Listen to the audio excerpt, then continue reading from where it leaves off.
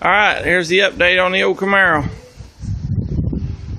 First thing, before we get started, I want to let everybody know that I love to watch your videos. Pretty awesome. But some of you say a little bit too much cussing for me, and I just really can't stand to watch that. So if you could please just watch your language a little bit, because I love the videos. I mean, they're cool. Anyhow, here it is. I went ahead and put the front cap on it so I could get cranked up on some other stuff besides that back end.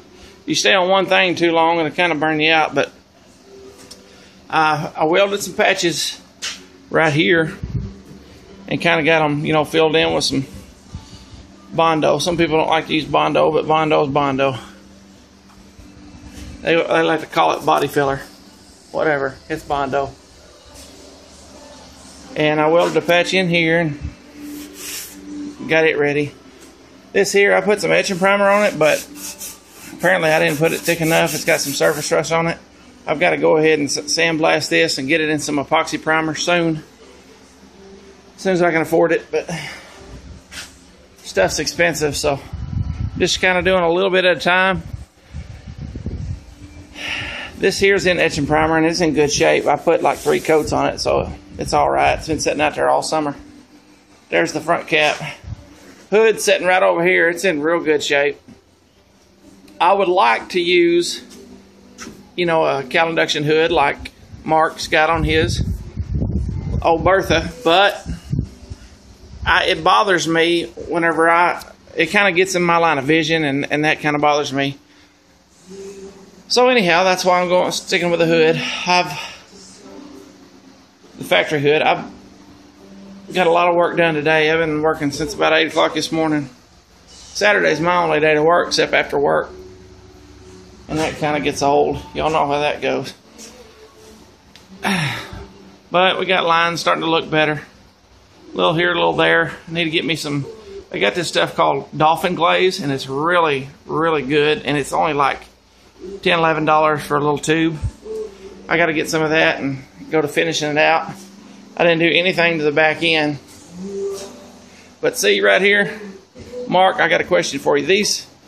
When I bought this car, it didn't have hood or trunk hinges. This is all it was. So can you buy just the hinges or off eBay or whatever and put them together, or do you have to cut them out right here and then weld this whole thing on there? That's just a question. I know you've probably done them before. If you got any ideas, let me know. I've looked them up, you know, to buy replacement hinges, and I can't find them nowhere, so it's kind of got me wondering about it. But it tickles me to see it coming together. I mean, this is starting to smooth out. It don't really look like it, but it is getting a lot better. And you don't think that there's a lot of work required, but man, I've been on this thing all day. And yeah, Mark, you're right. Right here, drip rail. Definitely got to fab some metal. I welded up a few patches, then I got to digging in a little deeper and found out. Not looking good for the home team right there. A lot cooler today here in West Tennessee. So that made a good day for work. That heat was about to get to me. So here we are.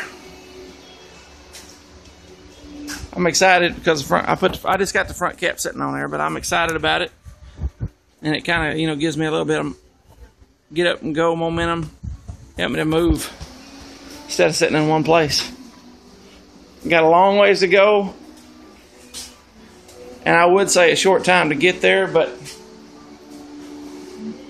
it don't really matter how long it takes. I want to make it as nice as I possibly can. I originally figured this would be a 2-year project, but I'm looking toward 5, especially with gas $3.30 a gallon. Well, anyhow, if y'all could please watch the cussing, I'd really like to watch your videos. Some people I subscribed to just to watch them, and then I had to unsubscribe because of the profanity and all that. I live for Jesus, so I mean, it just kind of disturbs me. So If you don't mind, please watch that. And if you don't care, I understand too.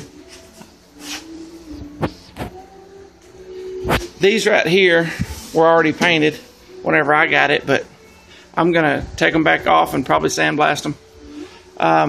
I'm guessing we're going with vintage air, but man, $1,300. Whew. And then putting it in. Who knows what's gonna happen? I need to buy me another parts car, but it's kind of hard sometimes. Anyhow, we'll see you later. Thank you.